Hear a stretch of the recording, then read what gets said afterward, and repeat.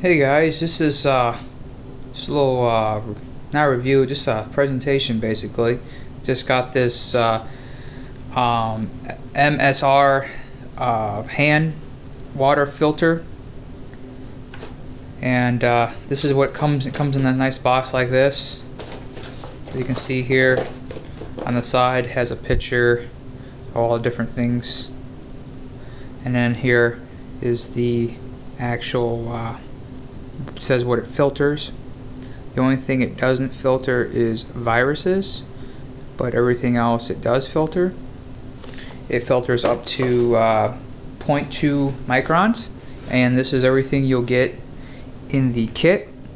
You get the nice canvas bag with a netting in the back of it, and with everything in it, still has room for additional stuff if you want to put additional stuff in there. Comes with the hose here, and this is a thick gauge hose. I don't know if you can pick this up, but the wall of the hose itself is a lot thicker than the conventional hose like maybe you find on a fish tank or pump or so forth. Has a nice weight around it to stop debris, and also has a flotation device.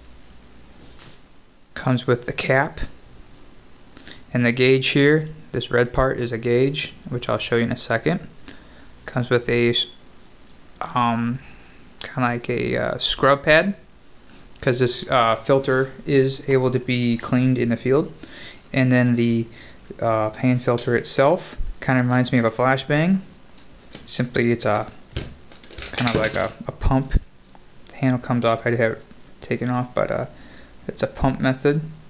I want to show you real quick the filter itself. Take off, untwist the top here, and this is the outlet for the fresh water. You simply just push down on your thumb a little bit, which ejects the top of the cartridge. Here's the cartridge itself.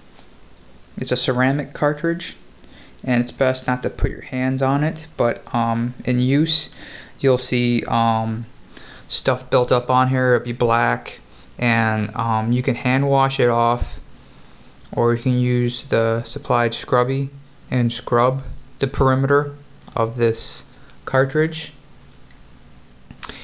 And this is what the red gauge is made for. Eventually this will start deteriorate after being used and stuff like that, kind of period of time. And this gauge will basically tells you if the filter is still good by simply holding it up like so, and taking the gauge, and as long as the gauge stops from going around it, it's still good. And you'll eventually see it'll start wearing down to the point if this clears around it, then it needs time to be changed. So with that in mind, it has a removable ring here.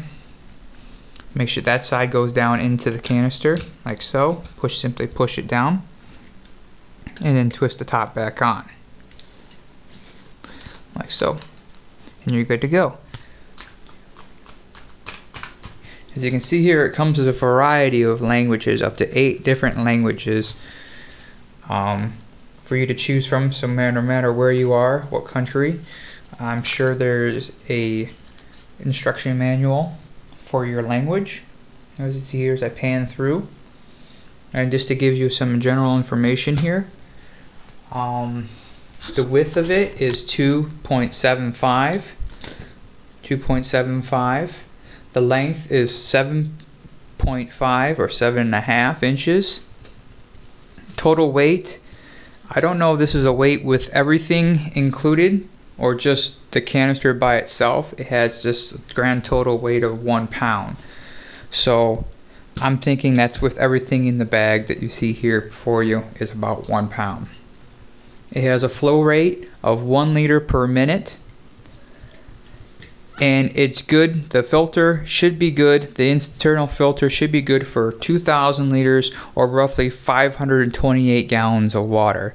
That's give and take of the conditions of being used. If it's fairly clean water, and you don't have to clean the filter as often. You'll get more, obviously more out of it than versus maybe if it's more heavily dirty water and you have to clean the filter more often. Other than that, just want to throw this out here real quick.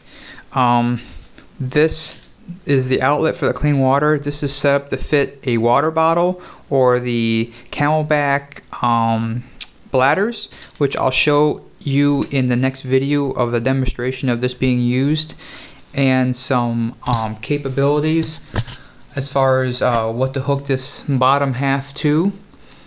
But other than that, this cap, as you see here, does screw into the bottom of this to keep this clean, because this is where your fresh water comes out of. So until then, the next video will be me demonstrating the use of this and what bottles and what different apparatuses do fit down here if you choose to use them. If not, you can just simply hold it over a bowl or something and have the water fall into there. So thanks for watching, and stay tuned to the next video.